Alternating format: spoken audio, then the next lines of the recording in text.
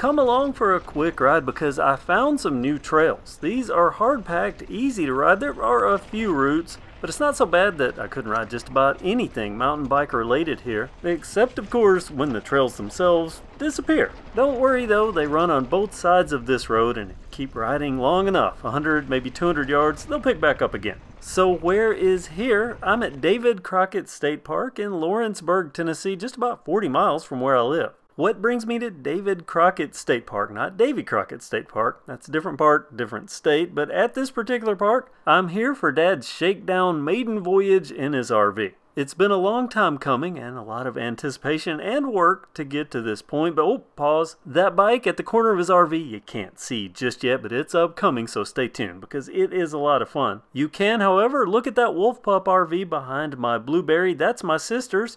Her first maiden voyage too. Follow-up videos coming on both those RVs. Preliminary results of the RV life, I think they're all happy. What about me and RV life? Oh, I'm 100% in. I just don't have the budget lined up yet or a sponsor. A not so subtle hint here. For now, I can still leech off Dad's RV high and find some new trails along the way. Like these, which start right outside the campground where we were camped at and go on both sides of the road for quite a few miles. Most of them flat, but I did notice there were some downhill sections. Meaning that for what I'm riding, I slightly overbiked. My ride today, the Mongoose Salvo Pro.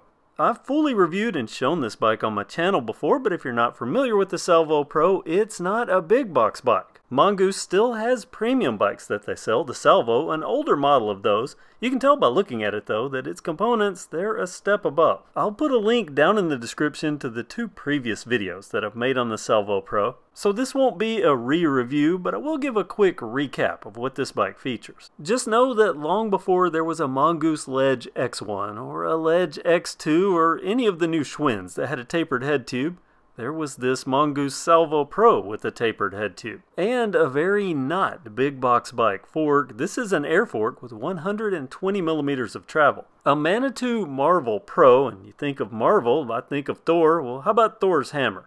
And Salvo Pro, Marvel Pro, maybe there's a double theme. This fork though, it has a through axle. Definitely something we haven't seen on big box bikes. We also don't regularly see brand name tires like this. Schwalbe Racing Ralphs from the factory. Along with the tires being tubeless ready, so are the rims. Sun Ringley Helix model. And this quality frame, this is local bike shop quality. Now the graphical choice is probably not to everyone's liking, but I do like the KevCentral orange accents. The bike has 120 millimeters of travel up front. We get 120 at the back too. Interesting because this 27.5 bike, 120, the 29er version, only 100. This rear air shock, a Manitou Radium Expert. Mongoose Pro level bikes get beefed up suspensions with these stainless pivot pins and sealed bearings, though now we have a couple of years later, the Mongoose LED series not far off from this. Just look at the symmetry of everything here. A rear support arch that matches the fork's rear facing arch. If you're not familiar with these forks, they're designed to have the arch backwards, so the fork itself, it's not backwards. That's the way it's supposed to be. And with that fork and the rear shock, that's a combined 240 millimeters of suspension travel. One of the interesting quirks of higher end bikes is that you get to bring your own pedals, so why not choose a color matching theme?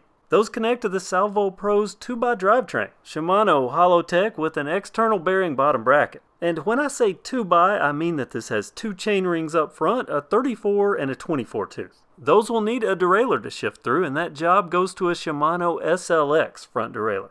At the rear, yet another step up. The rear derailleur, a Shimano Deore XT. The XT, known for seamless, fast shifts, also has a clutch to keep chain slap basically non-existent. Rear gearing, an 11-speed, 11 to 40 tooth cassette. You probably saw the hydraulic brakes up at the bars. Well, they're not entry-level Shimano hydraulics. And the Shimano rotors, they're paired with 180 millimeters at the back, 180 millimeter up front. So many good components that make up the Salvo Pro, though there is one arguable downside. Even though the design is a few years old, some could point to the fact that for $1,500 to $2,000, which is what it cost back then, the 135 rear spacing and a rear quick release, not a problem for me, but I'll let you debate that amongst yourselves.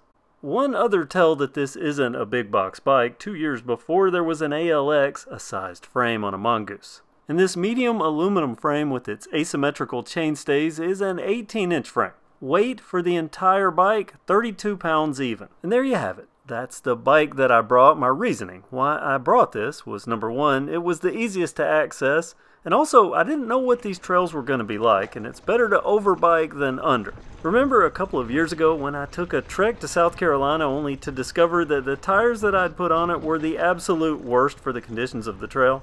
Not today. And these trails range from wide and smooth to not so wide but still mostly smooth, though there are enough spare routes to make me glad I was on a full suspension bike. Especially important knowing I had a complete evening of campground fun ahead, no reason to be trail fatigued. This ride, more of a scouting excursion. I plan to come back here possibly with some e-bikes because there are, well, look how high up I am. I think there are trails that go all the way down to the bottom of this. The sections that I did ride, lots of fun, lots of fast sections, though an equal amount of steep, quick climbs. The only real downside that I find with these trails and why you see a lot of hodgepodge quick cuts is because there are a lot of walkers and lots of kids. And the kids especially tend to cluster right at the speediest parts of the trails, meaning it ruins my chance to get a good run at a hill, but I'm playing it safe. Apparently these free-range kids can be as dangerous as the wildlife.